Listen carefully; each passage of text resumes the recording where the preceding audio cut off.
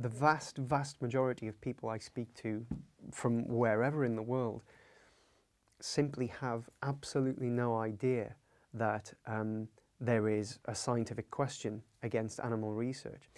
There aren't many people who wouldn't be affected by seeing pictures of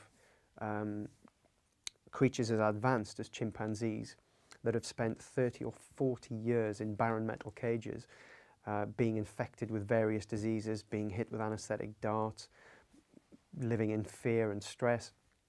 Most reasonable people would be affected by that.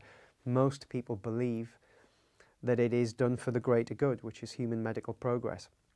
And so what I would say to people is, open your mind to the fact that it's not all that the claims of its central role in medical progress, and that if anything happens in the future, then chimpanzee research is essential, that they need to be addressed. We need proof that those claims are true. So I would just say to people, please open your mind. Please make sure that your opinions on whether research involving chimpanzees is futile or is a necessary evil is an informed opinion.